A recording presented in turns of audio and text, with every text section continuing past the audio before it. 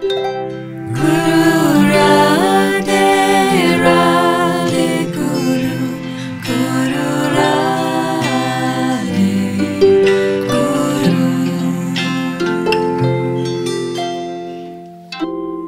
Hello and welcome. In this episode of My Time with Radha, Swami Sivananda shares stories of his time with Swami Radha as her personal driver and student. We discuss how personal, familial, and societal expectations are challenged on the path of yoga and the value of surrender during difficult times. Hi, Swami Sivananda. Hello, namaste. So the first question I have for you is, how did you first get involved with Yasodhara Ashram? What was that process like, and what were kind of the first glimpses of the teachings that you received? How did it all start? Well, it started in the late 70s.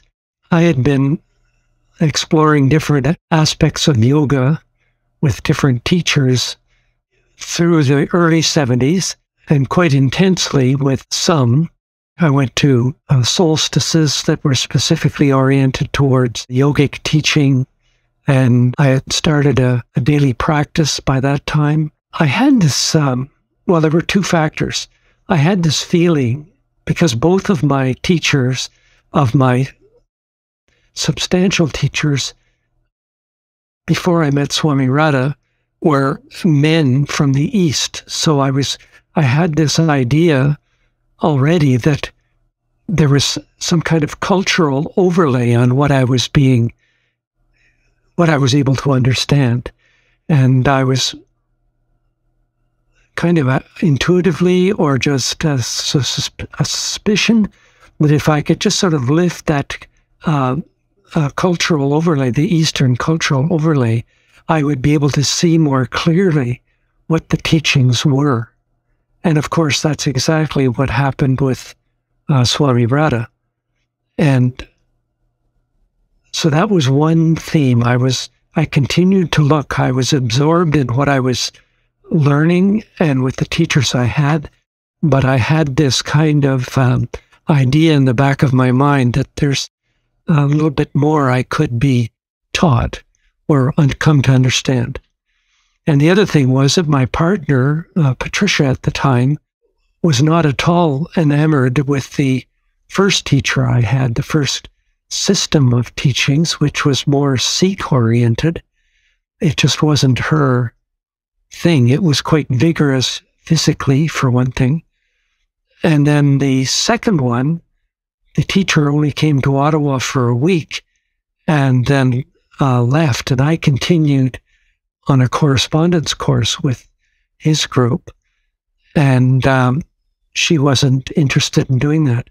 So there was this idea in the back of my mind that maybe we could find something we could both enjoy. And then I saw a poster in a shop here in Ottawa about this Yasodhara Ashram teacher in Ottawa. That was Nancy Mullets, one of the earlier certified teachers from the ashram. And she had a house on Sunnyside, and she taught out of her home Hatha yoga, and more importantly for me was the Kundalini yoga part, as I came to know it through her. And the poster also mentioned that a woman by the name of Swami Radha was coming to Ottawa for a weekend workshop. So I was quite interested in that. I went to talk to Nancy. She had just come back. It was it the fall? I guess it was the fall. She had just come back from spending the summer at the ashram. So we met, and I started classes with her along with Patricia. And then shortly after that, within a month or so, Swami Radha came to Ottawa for one of her regular annual visits. I did the Music and Consciousness workshop with Swami Radha. So that's how it all started. I went out to the ashram shortly after that workshop, just for a weekend. I was on a trip to Vancouver anyway, so I stopped off in the ashram on my way home. did a little bit of karma yoga for a weekend. That's how it all started.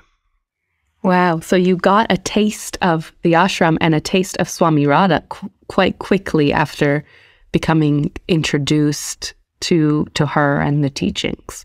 Yes, that's right. And of course, the music and consciousness kind of challenged my concept of yoga. Up to that point, I had been doing very traditional, I guess is a good word, yoga asanas and things like that, and being exposed to some of the different teachings related to those in the Sikh tradition and in the second teacher, Swami Sivananda, the Vedantic approach and the Vedantic philosophy. But music and consciousness wasn't even within the realm of my thinking when it came to yoga. And of course, that made itself quite evident of how relevant it was shortly after that workshop. Wow. And yeah, so already like you're being a little bit disoriented from what you kind of thought you knew about yoga. Yeah. And then this new approach. What do you remember like your main takeaways? I mean, I know it was a long time ago, but even just like a sense of your first reaction to Swami Radha, your first impressions. Oh, yes. That first workshop was held in Nancy Mullitz's house, as were all the workshops and things I had done with Nancy. And I remember we were sitting downstairs. It was sort of an open concept house, and Swami Radha came down the stairs. I hope this comes across correctly, but I was a bit surprised. She appeared initially when I saw her coming down the stairs as a fairly ordinary, if I could say, woman, except for her eyes. I was quite taken with her eyes. And then the workshop began and a whole other side became evident.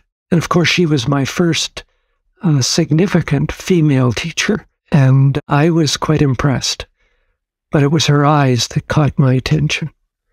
Her eyes. Yeah, I know from that, there's that, classic photo of her with kind of the orange background and she's smiling. It's all over the ashram and the different prayer rooms. And I think there's even like a enlarged version of it in the dining hall at the ashram too. That photo, her eyes are, wherever you look at it from, it feels like she's really looking back. And so I can't even imagine looking in those eyes in real life and let alone for the first time at such a workshop. Yeah. Well, there's an intensity there in that photograph you're describing. There's an intensity there, but also clearly to me is this compassion, or if that's too big a word, just incredible kindness that comes through. Anyway, that was my first exposure to her. I think that was around 1977. Wow, 1977. And then how did things develop from there? So you mentioned you went to the ashram for a short visit and then I assume you came back to Ottawa.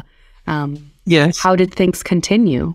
Well, I continued, both Patricia and I continued with Nancy Mullitz, and we became quite involved in the work here. Nancy held not only daily classes in her home, she also had larger sort of community classes and different workshops, which people going to the ashram would be quite familiar with today. I mentioned music and consciousness. We did others. I think it was quite a while later, we did a life seal and things like that.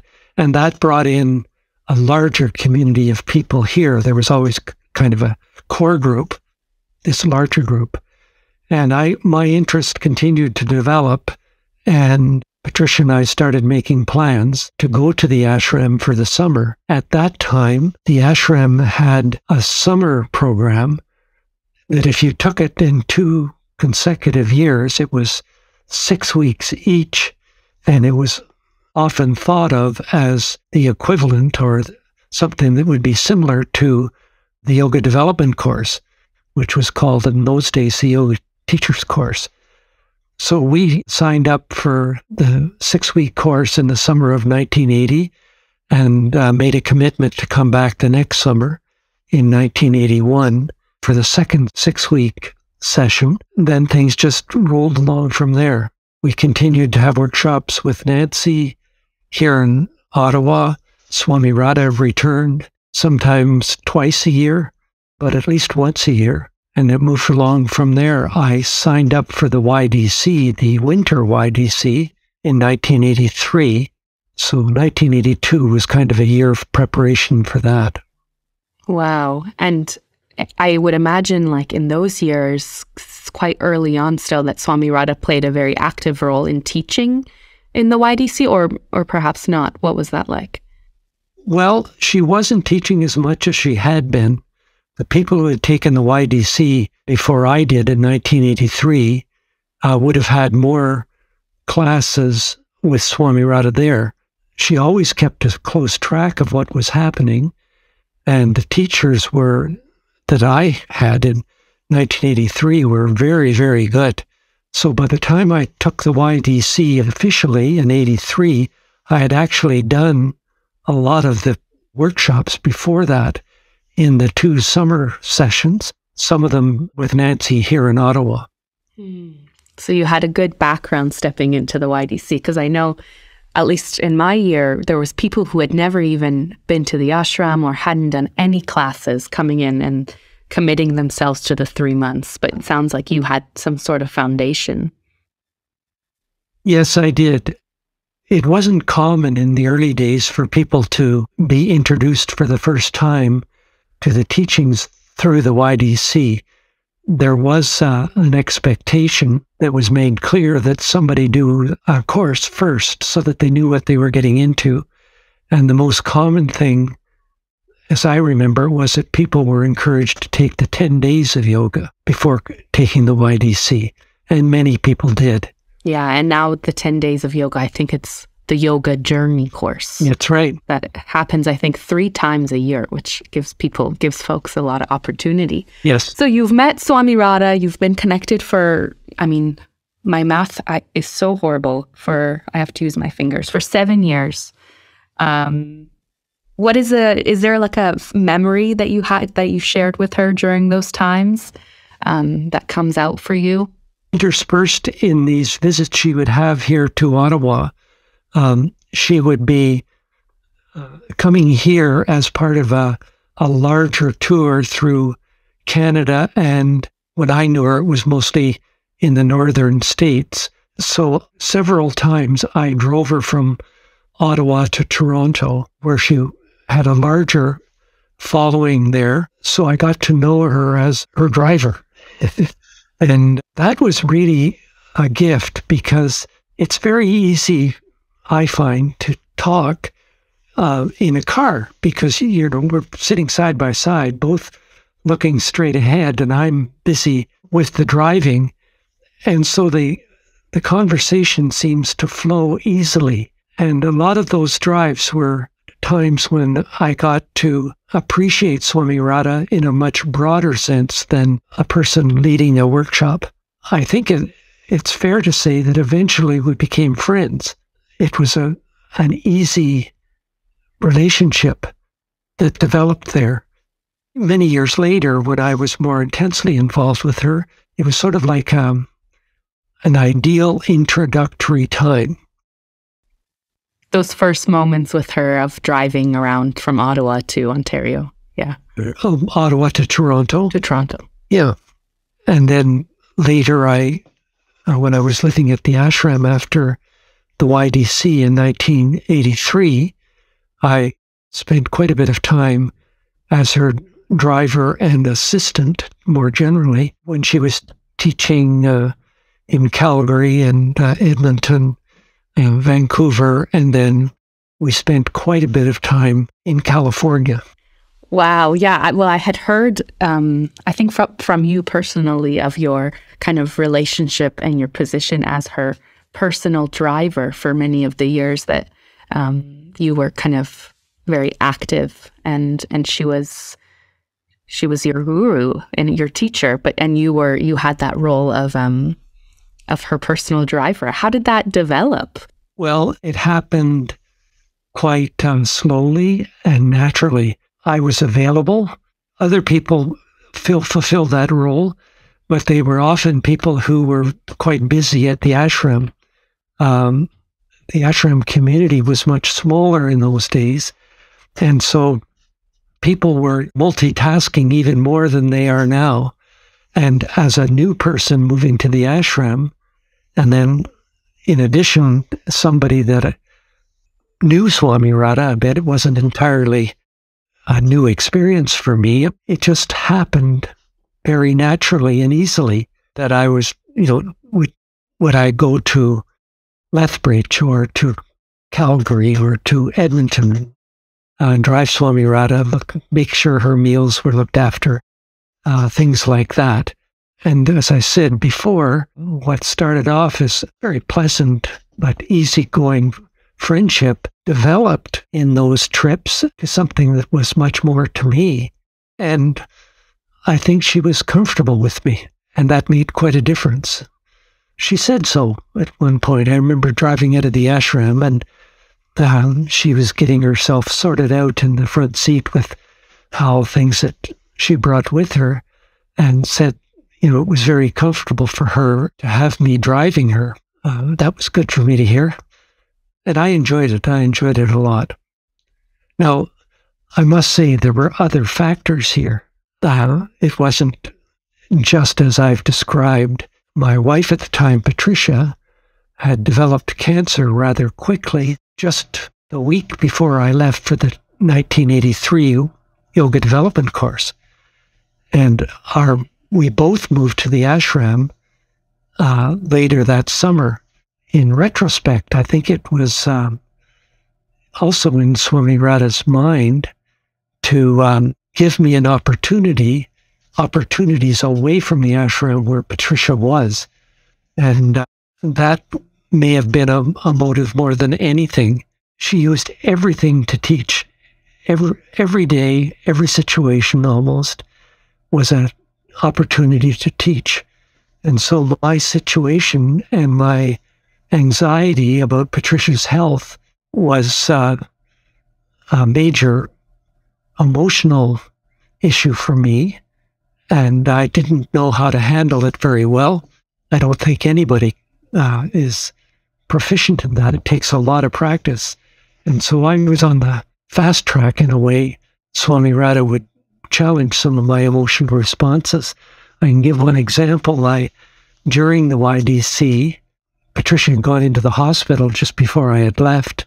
The seriousness of the cancer became evident when, during the first month, I was at the ashram taking the YDC. And there was, I felt a lot of pressure to go back and try and support her any way I could.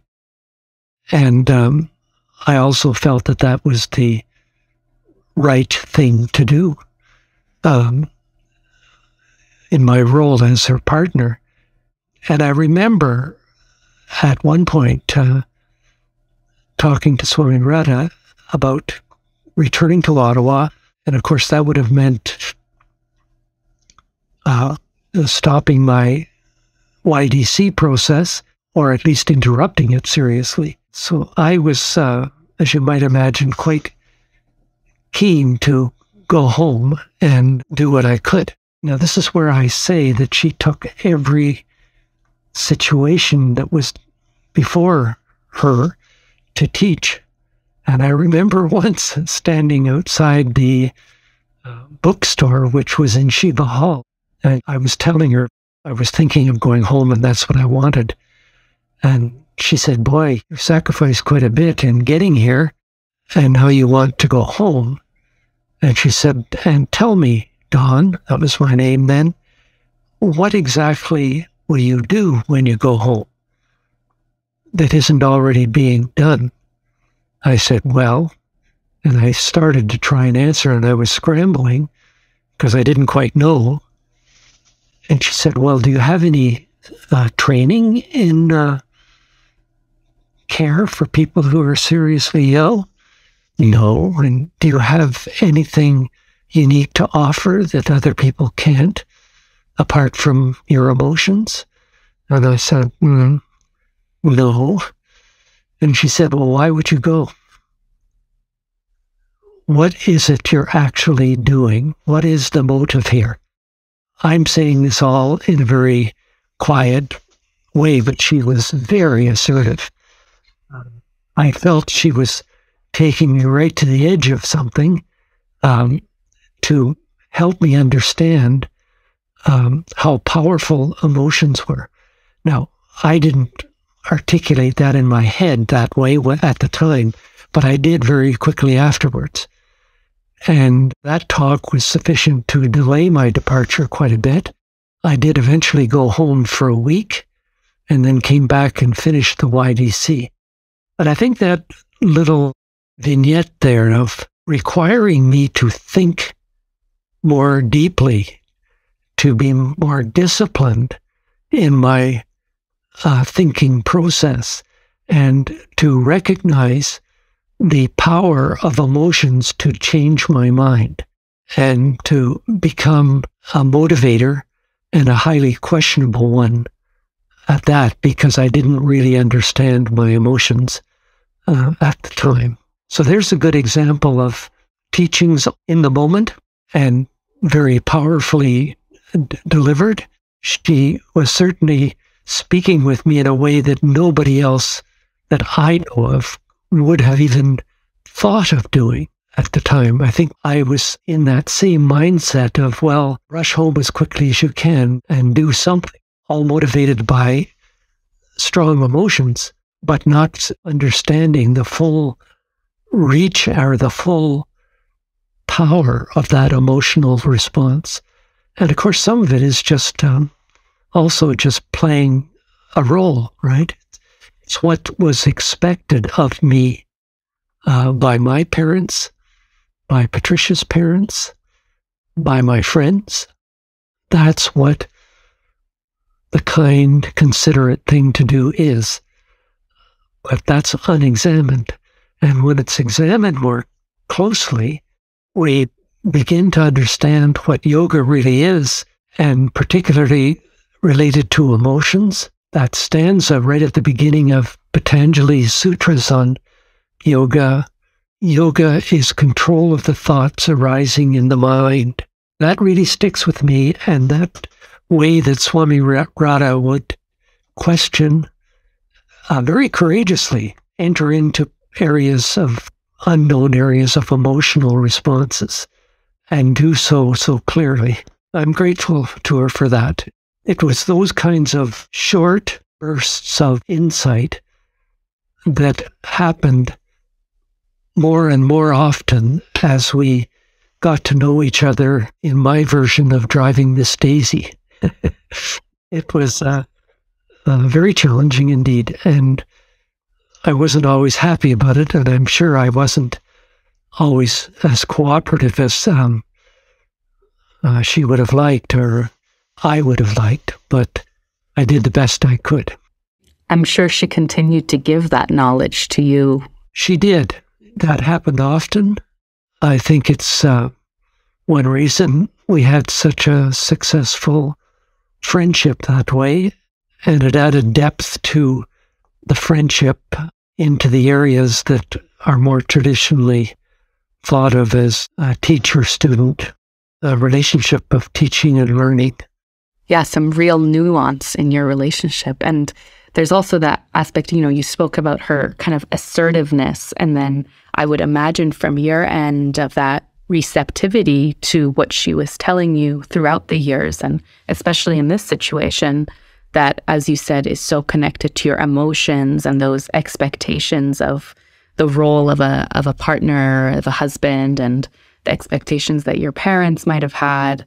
And I feel like it's so well, and especially what you said about kind of your response to what she would tell you, I feel like it really well connects with our theme for the day, for our talk together, which is the theme of surrender. And I thought I would, before we get into the theme, I thought I would share the quote that I found from Light and Vibration. Swami Radha writes, "To follow instructions, you have to surrender. To listen to someone, especially the guru within, You have to surrender the merry-go-round of mental conversation in your own head. Otherwise, you will not hear what is said. The word guru does not always refer to a physical human being. The guru, in this case, is the essence, the energy, and the capacity to surrender. I'm now just thinking, when I kind of stumbled upon this quote, I was immediately so drawn into it and thought it would really connect with our conversation. But then after what you said about this instance with her and that situation, it so incredibly links with this theme. Yes, it does. And for me, having that example that I just spoke about was the beginning of several incidents somewhat like that, where that ability to listen in the way she's describing here, the guru within, starts to get tested and updated. Because so many of these things that we carry, I carried anyway, in my head were unconsciously planted there. The idea of being with somebody that I cared about when they were ill, and I don't mean just with a cold, this was serious. The medical profession were not at all optimistic. So there was a very serious concern to Patricia's life from this cancer. Now, let me extend this a little bit with another example. No sooner had Patricia and I settled in at the ashram, we moved there in the summer of '83, I got a phone call from an old colleague asking me if I would come to Alaska for a review that he had been asked to do. This fellow was a judge, looking into the implementation of the Alaska Native Claims Settlement Act. I don't want to go into a lot of detail of that, but so here's a somewhat similar example. I very much respected this person, but I told him on the phone that I couldn't, and that I had just moved to the ashram. This was a long time goal of mine to live in a place like the ashram. And my wife was very, very seriously ill, and I just couldn't pick up and leave. So that was a phone call somewhere around the end of August of 1983. No sooner I hung up the phone and I was walking down the path towards Main House, and Swami Radha was walking up the path. It's a very narrow path, as you know. So I stopped and she stopped. We talked and she was asking me what I was doing, and I mentioned this phone call. And she said, "Well, why did you say no?" And I remember the feeling of that. It's just what I said. I had finally moved to the ashram. I had finally got to a place where I thought if anything was going to help, it would be the ashram with Patricia. So it was a good place for me, a good place for her, a good place for us. She looked at me and she said, never make a decision until you have all the facts. You don't have all the facts. And of course, I was a little uncomfortable. What are the facts that I haven't got? But I had to admit that I hadn't thought about it seriously. And she said, get the facts and then make a decision. So I went and phoned this gentleman back, and I said I would be happy to start this project in Alaska with him.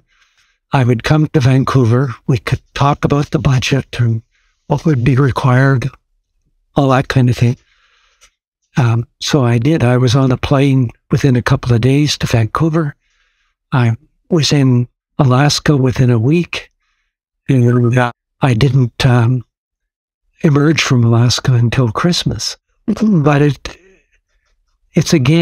this, if I can pick up this theme of surrender, the capacity which I had been slowly developing with her of this idea of surrender in the yogic sense. It's not the military sense. But in the yogic sense, this idea of surrender, there's a capacity in the mind to just stop and wait and know that that's the most important thing. And she was right. And there's another dimension to this, which I appreciated in the following almost 2 years when I was in Alaska. Because at Christmas, when I came home, it became apparent that she had taken on Patricia's health in a way that was quite significant. And she said to me that she felt that Patricia would be fine if she could withstand the pressures or the challenges of getting better that offered. And I didn't quite understand what she meant, but she said, it's best that you're not here. She will get better faster without you here because she doesn't have you to lean on. She has to face the stark challenge of getting better and all that means physically, mentally, emotionally, and spiritually. And because the two of you are so emotionally codependent, your being here would slow that process down. So it's best you're not here. Now, again, sort of like the original story I told, that is a little hard to hear. It didn't fit with my ideas of caring, of certainly of romance, and a bunch of other things like that. But she was adamant. She encouraged me to stay in Alaska, which I did for almost 2 years. That was very challenging. But again, it was a lesson. It was yoga. And it again went to the very root of some of my most strongly rooted emotions and notions of what it was to be a good person or a responsive partner. And it worked. And I don't mean that quite as lightly as I said it, but Swami Radha put in an enormous amount of effort with Patricia to get her to a position where she could heal herself.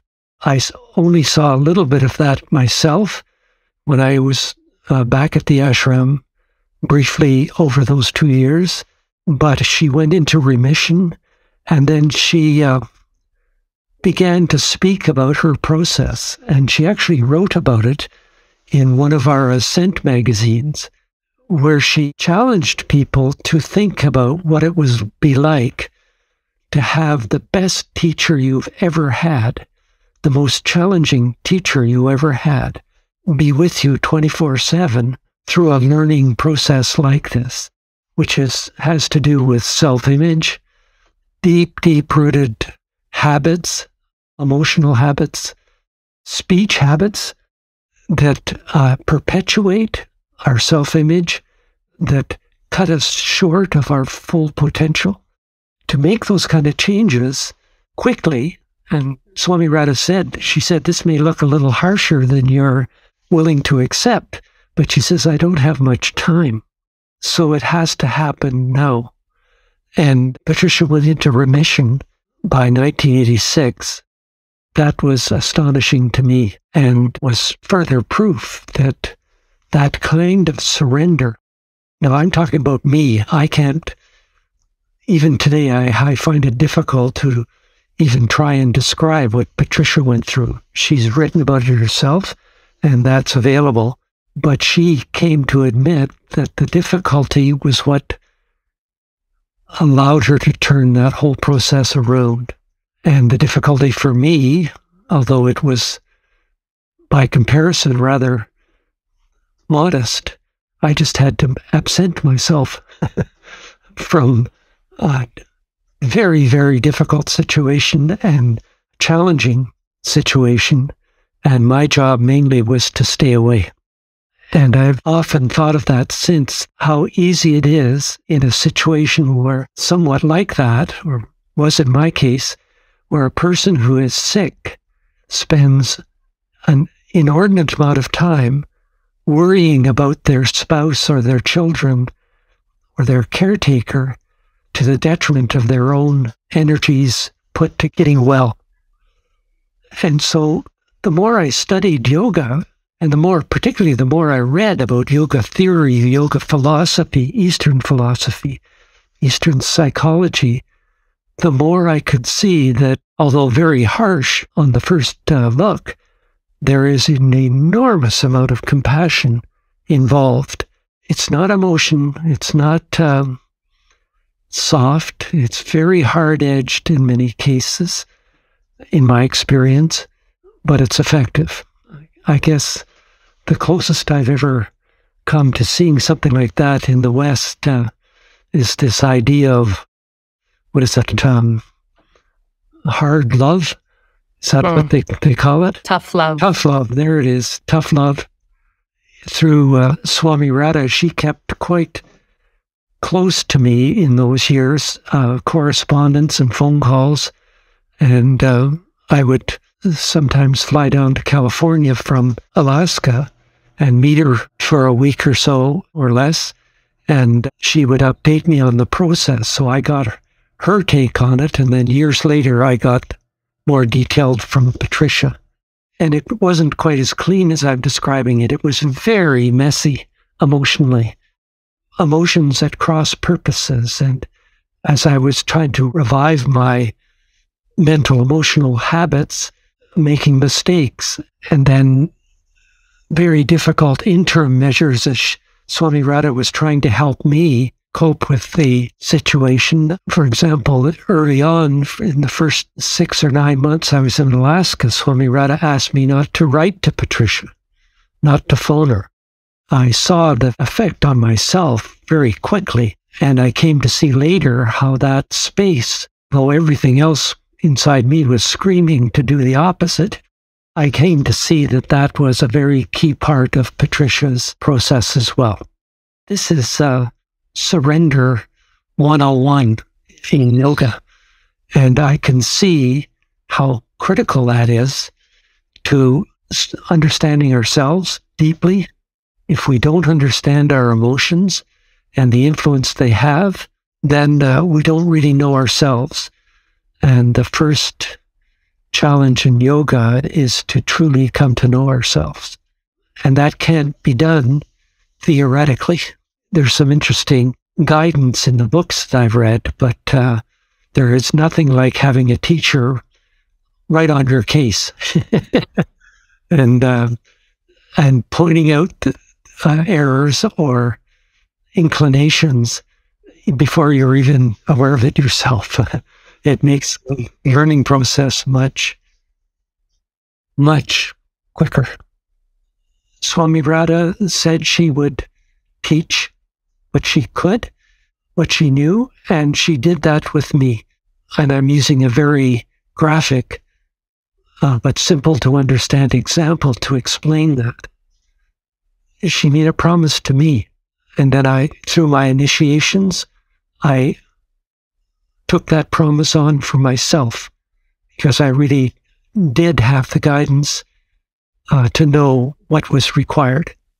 I know there's something that I've heard you speak about a little bit before, like prior to this interview, of just knowing you and kind of knowing your relationship from afar with Swami Radha, and this component of, around the early 90s, of her asking you to go to California, I think it was, to witness a bandara, a celebration of life, so that the ashram would know what to do at the time of her passing. Can you speak a little bit about that and what that was like to be asked of that and asked of you, and how it went for you and how it felt? Well, this makes the story can only be told the way I'm going to tell it. But it's all in hindsight, because at the time it was a complete mystery of what was going on. I had no idea. She was, where was she? She was down in Spokane. She phoned one day and asked if I would go down to San Francisco, and Prakasha, who lived there, be my partner in this. that we were to go to this bandara that she had been invited to as her representatives. A bandara is a celebration of a great teacher's life. And so it's spoken of like a great teacher creates this warehouse full of teachings, of knowledge, of experiences, and passes them on. And so this bandara, upon the person's death, is kind of an opening of the warehouse of acknowledging how much is available and how much has been given.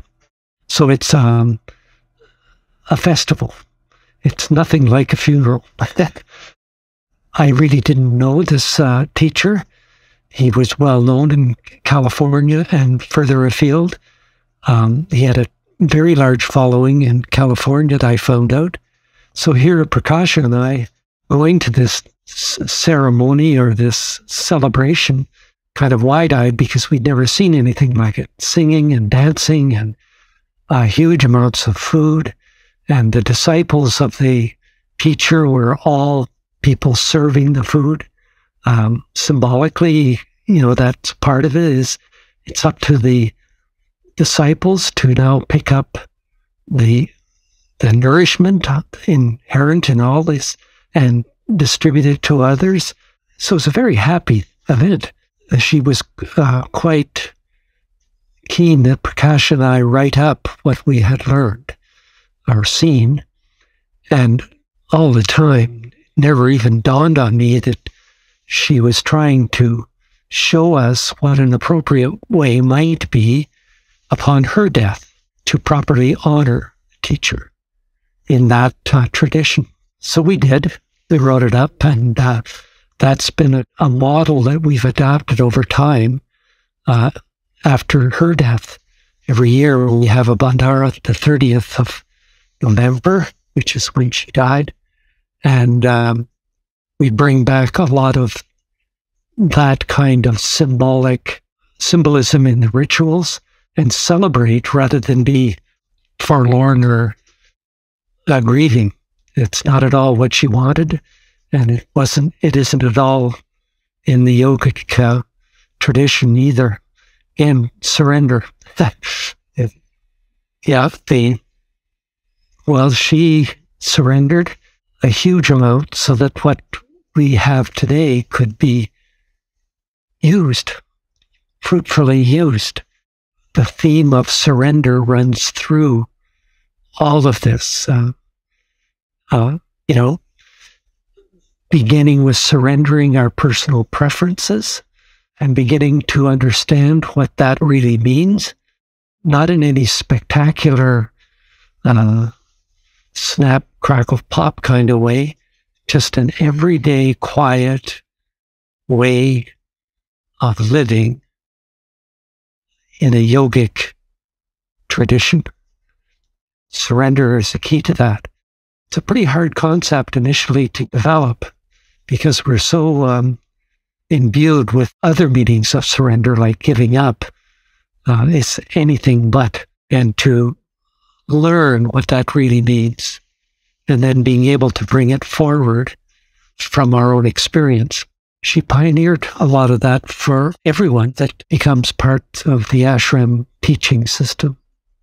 I can't say enough about how grateful I am that I had that time with her. Well, I think that so perfectly communicates that power of surrender, and all that you've shared has now opened up.